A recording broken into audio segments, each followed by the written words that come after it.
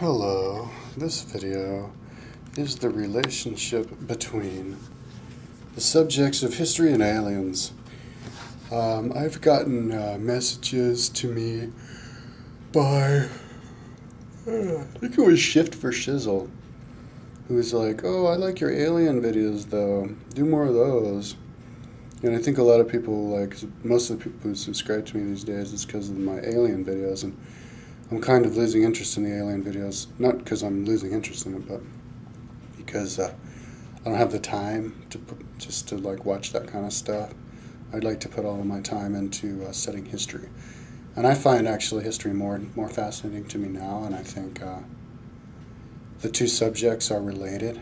I think actually history is the subject that's the father subject to all subjects. It's the most important subject. It's the subject you can use to study every subject.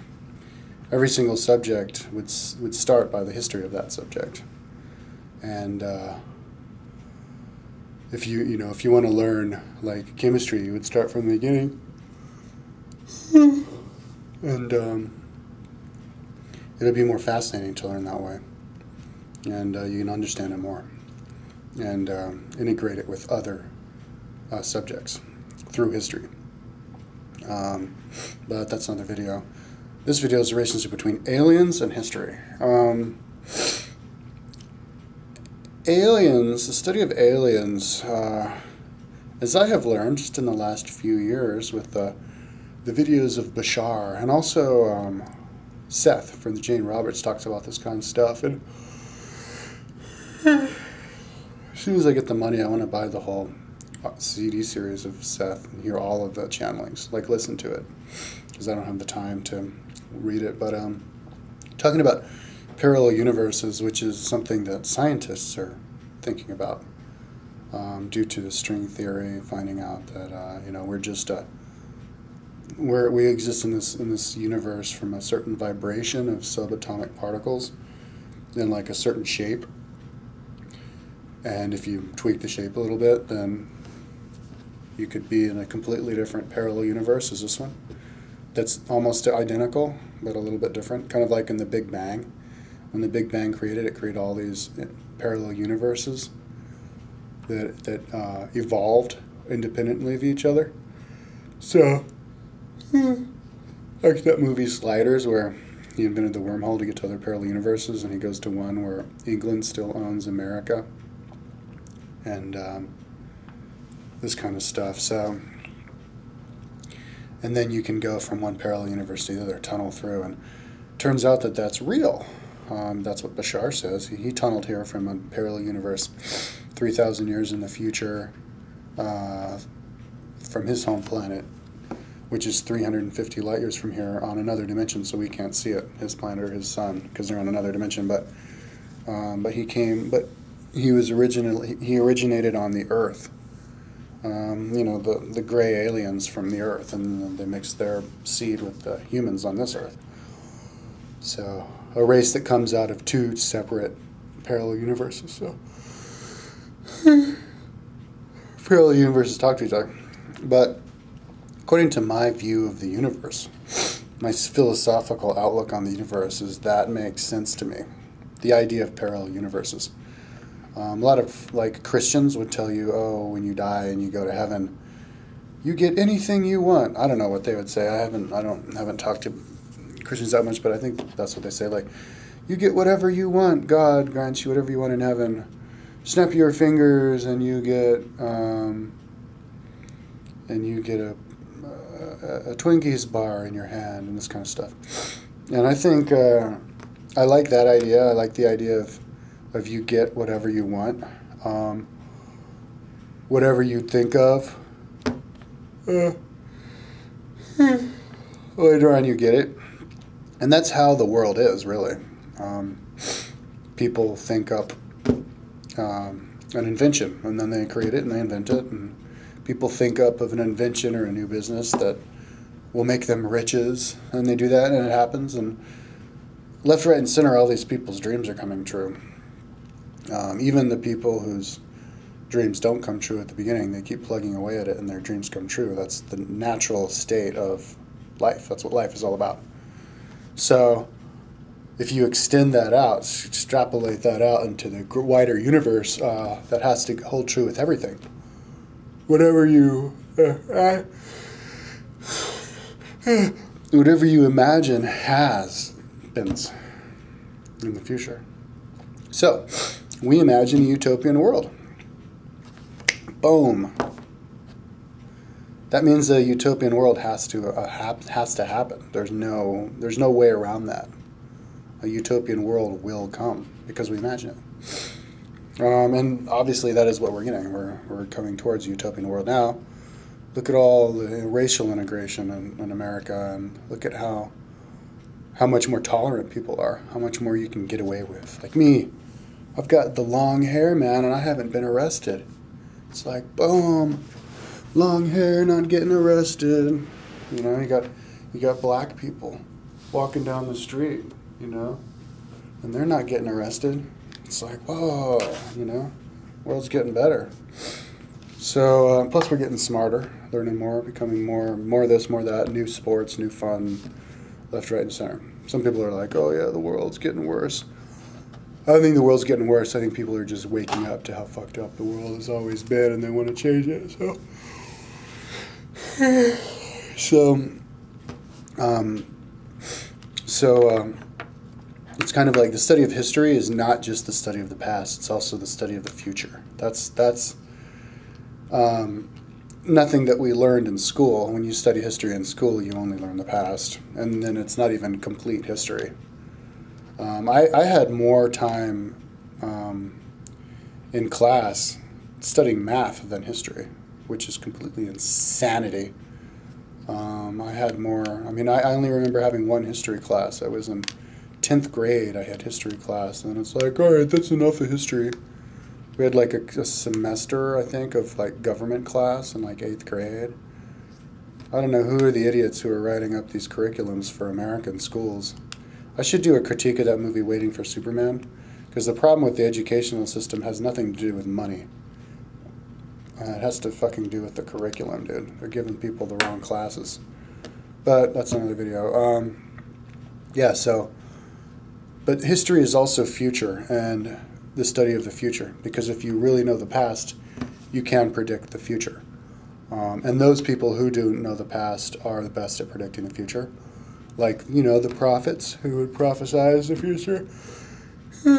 They were the scholars who knew the past, and our forefathers, the founding fathers of America, were scholars of history, of historical.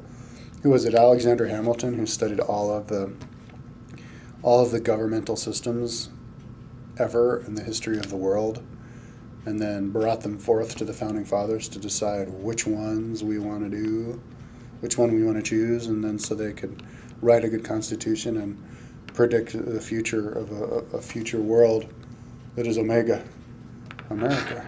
And and people who predict false futures are people who really don't know English, do know study history. So, but now the relationship with aliens is that aliens live in the future. They live in our future. You know, their past was similar to our past. They're just in another timeline. And a lot of, you know, like in the case of the gray aliens, they live in our future. They live in the Earth's future. So they literally live in our future.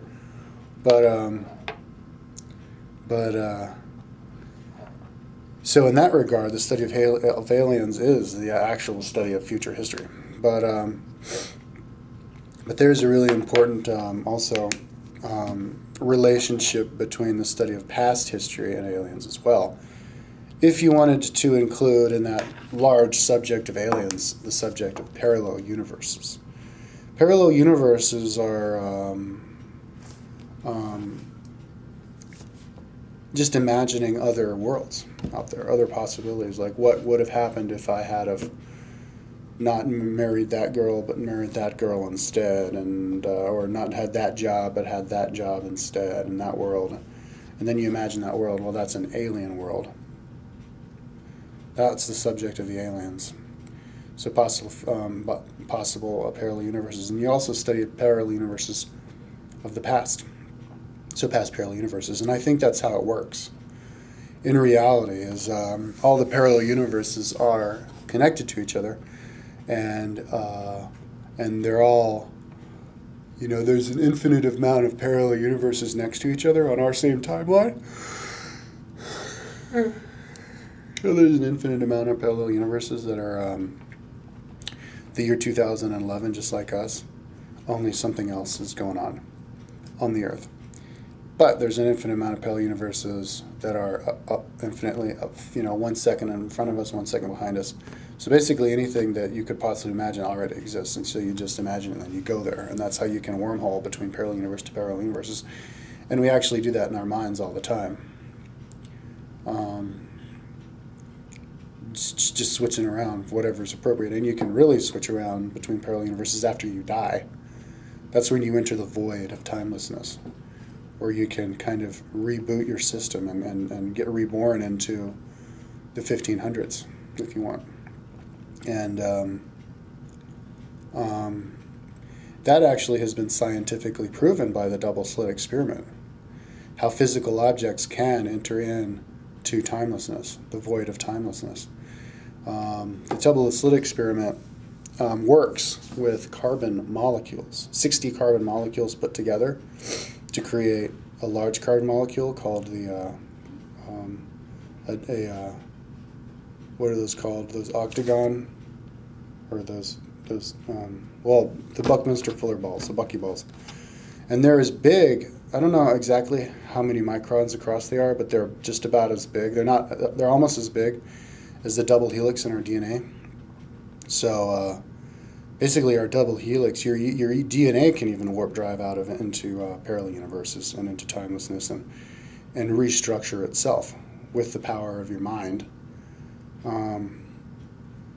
But with the buckyball, the double slit experiment, they shoot buckyballs in there one at a time, and these are like pieces of freaking carbon atoms. It's matter, but they shoot them in one at a time through with 2 holes there, but it can only choose 1 hole. But they don't take the picture of it, and then you look at the screen, and they have all been bouncing off of each other because there's all the lines are like that, as though the waves have been bumping into each other and bouncing off each other. So even though they're shooting the buckyballs one at a time, the buckyball goes through, it goes into the spirit world, and it turns into this big spider web where all of the buckyballs are bouncing off of each other for eternity and then go in. So it goes into the timelessness. And that's a scientific fact. And that'd be cool to do that experiment in schools, just to bring it home. But that's proof that time doesn't exist. So when you die, you can go into that world of infinite possibilities and just choose one. And that's how you do it with a double slit experiment. When you turn the camera on to look at the buckyball go through, that's when you're choosing, because you're paying attention to it. That's when you're choosing one specific parallel universe that you're going to live in and experience. And so that's when the buckyball starts only going through and not bouncing into itself and just hitting the straight line over and over again. If you watch it over and over again, the gun's doing the same thing, the screen's doing the same thing, but all of a sudden,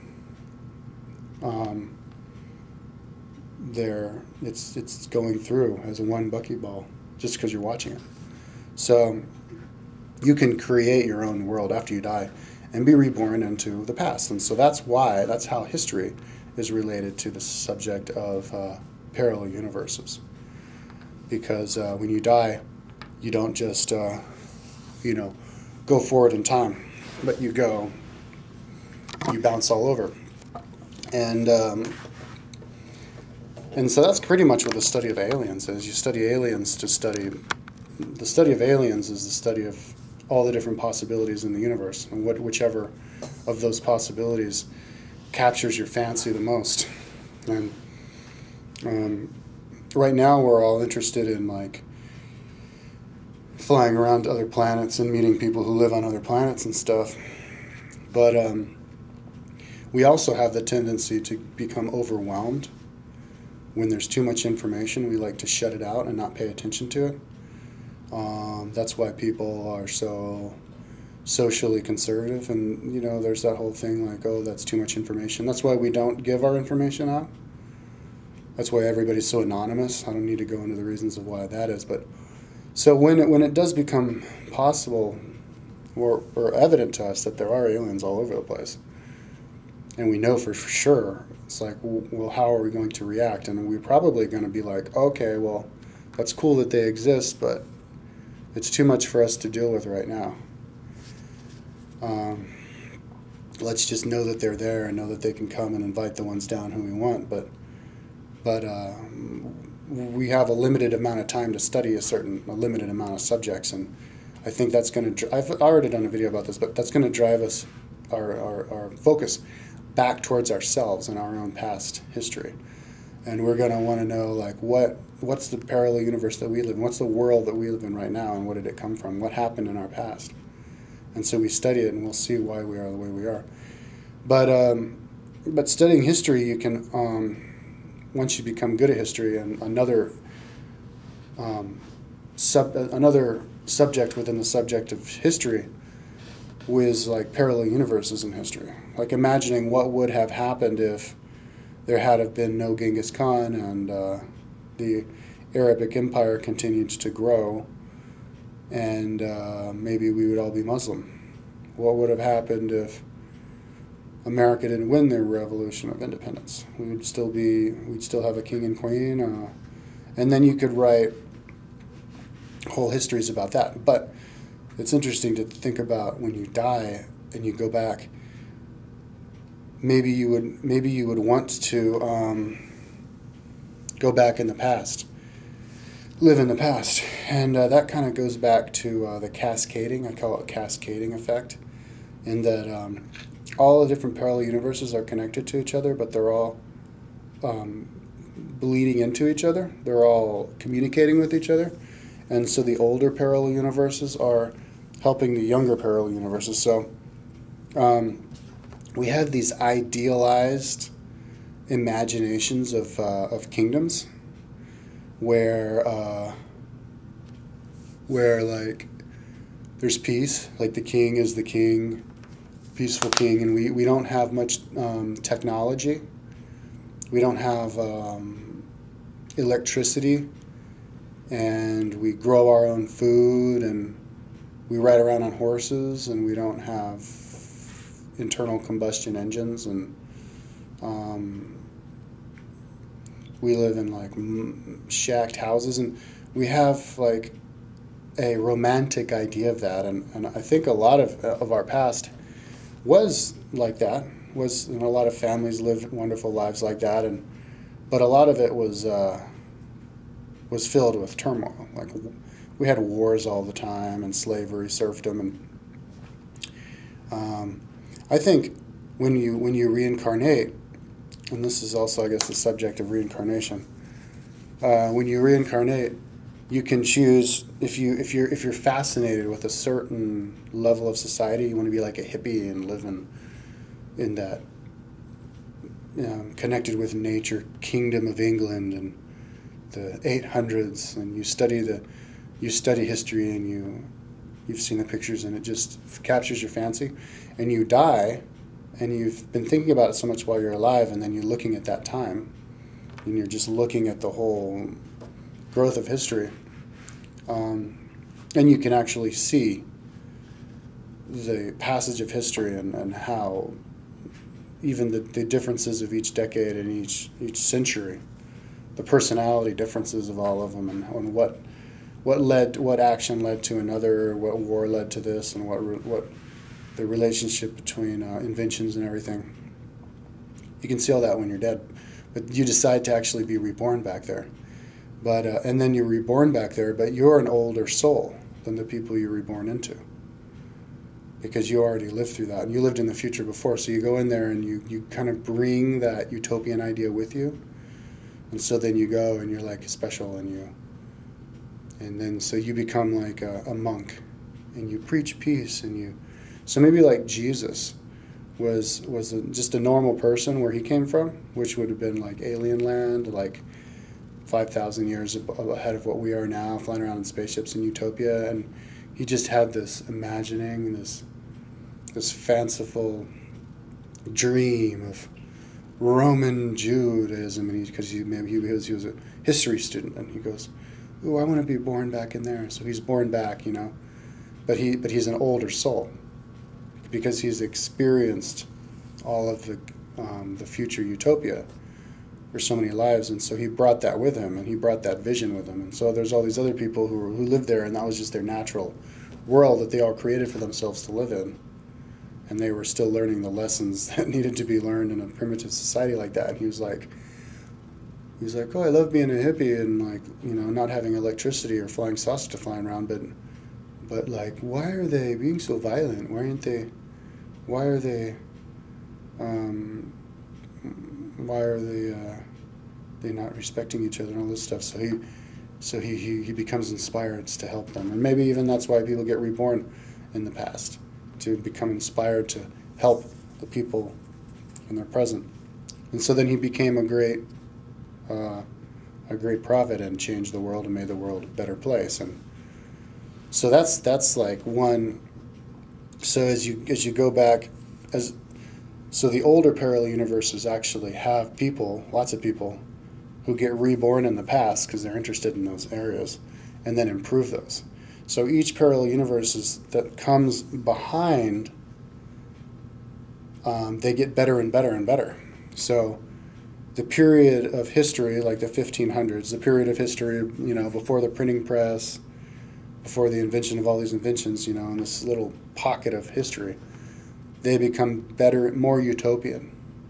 As you get into the younger and younger universes, they become more and more utopian because they're getting more and more help and being infused with older and older souls to live out, to create a world that they actually dreamt of happening. So I think there are universes out there, parallel universes out there that go through, or maybe it hasn't happened yet, but it will, that go through the evolution of all the different evolution of inventions and stages growing through society perfectly smoothly without any wars. And it's like, oh, this guy invented the printing press. Oh, cool. Let's incorporate it now. Yay! And there's nobody going, oh, you can't have that. And like there's an overpopulation in one part of the world, and other people migrate down, and they get incorporated peacefully into the new people from the south. Oh, you're coming to live amongst us? Yes, come, we welcome you, like just perfect peace. And I think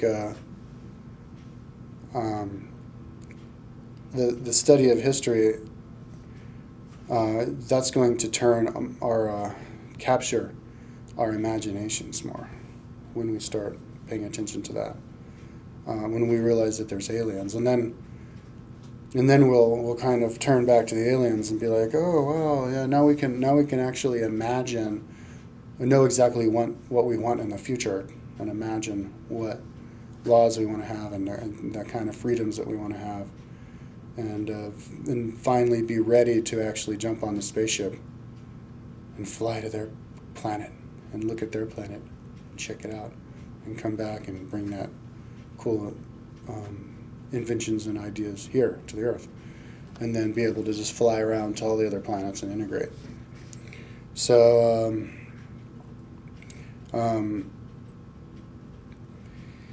and then maybe even develop the technology to fly to other parallel universes, because that's what the aliens do. They're flying around to whatever parallel universe they want. Like, for example, Bashar, he lives in a parallel universe 3,000 years in the future, and he's like, all right, well, let's see, we're going to go to the planet Earth in the year 2011, when we were given their people creating our race from the sperm and the DNA of them and our ancestors. And when they're like about to become an integrated planet, and create become self-sustained and create free energy and end all wars and speak one world language, they'll have one world religion, but they're still like destroying the planet, and there's still a lot of people who think they're all going to die and there's going to be a world war, and we're going to go there and help them transition into the new world easier. And they just go there. They just imagine a world like that, and they go there. Or they could even imagine like Just like us, we watch movies. It's like, oh, what movie do you feel like? I want to watch an Armageddon movie. Like my wife, she was really into horror movies. I want to watch a horror movie. They're like, all right. Well, they can actually watch horror movies that really do exist. They can jump in their spaceship and fly and come to a parallel Earth where they had a nuclear war, and they'll just watch it. And they can maybe even record it and be like, wow, trippy, and then leave. You know, and to them, and maybe to us, because a lot of people go, well, why there is no God or there are no aliens? Because if there were, they would help us. But that's no use, because that kind of world exists anyways. Everything you can imagine already does exist. So it's kind of like you're never going to fix anything by just going and saving that parallel universe from the war. You're just going to you're just, because that's not what life is about. Life is about learning that there are consequences to actions, and so if people make actions that have negative consequences, like starting a world war, and then they get saved and there's no world war, well, then they think that there's no consequence to starting a world war. So when they get reborn, they're going to just start another world war, and it's, what are the same aliens going to come back and fix that over and over again? That's not going to help anything. It's like a little kid. A little kid who likes to throw his ice cream against the wall. And then the parent who cleans the ice cream up. Oh, and buys them a new ice cream. Oh, good, crisis averted. I didn't have to embarrass the kid or whatever. But then he just keeps throwing the ice cream against the wall? No, you got to go he throws the ice cream against the wall, and you got to go, oh, no. Well, that's going to take a while to clean up, isn't it? What? I have to clean it up? Yeah. Oh, fuck you. I didn't have to yesterday. Well, you have to now. And then he won't throw the ice cream against the wall the next day. So it's all about experience and learning to deal with your actions. So basically, and then you can bring that into, once you start studying history and parallel universes and aliens, you can actually bring that into politics and use that as a reason. We need to learn how to deal with our actions, consequences of our actions, and take responsibility for our own actions if we're ever going to grow as a society. And so therefore, we have to legalize all drugs so that people deal with the consequences of their actions of taking the drugs with themselves, the consequences of their bodies and their lives, rather than spending money, $20 billion a year on the war on drugs, causing gang wars in South America, spending all of our money going and killing people who cultivate drugs. It's ridiculous. We should be spending that money on education, renewable energy. There's all kinds of stuff we should be spending money on, but we spend money on that? We're not treated like adults. I'm 37 years old, and I'm seen as not being responsible enough to go into a Walgreens and buy Advair, even though I need it. I have to pay a doctor who already makes $500,000 a year or more. I don't know how much those motherfuckers make. I have to pay him $250 to give me permission to take my Advair, and then he only writes me a prescription for 5 of them. So then 2 months later, I got to pay him another $250 to buy my Advair. They don't give me my permission to grow a marijuana plant in my backyard. No consequences to the actions. You don't give anybody the ability to deal with the consequence of their actions. So then they're just gonna. They're never gonna learn. It's like the kid throwing the ice cream against the wall and then it's wasting money. So just plug that into all that other stuff. But yeah, that's the relationship between history and aliens. I don't think you can be interested in aliens and imagine Star Trek, planets out there and parallel universes and all that kind of stuff, and imagine the future without being intimately aware of the past of your planet and all of the different, causes and effects. Like this invention caused this invention type of a thing. This invention caused this new political system. The printing press killed the monarchical system because everybody became educated. And, the certain kind of boats invented, guns changed the way that we form battles, and then changed the Black Death stopped slavery in Europe, this kind of stuff. So, and then extrapolate that and bring it into your present world. So, anyways, yeah. So don't unsubscribe to me just because I start making history videos. You should be interested in history as well. So anyways, I think I've talked long enough.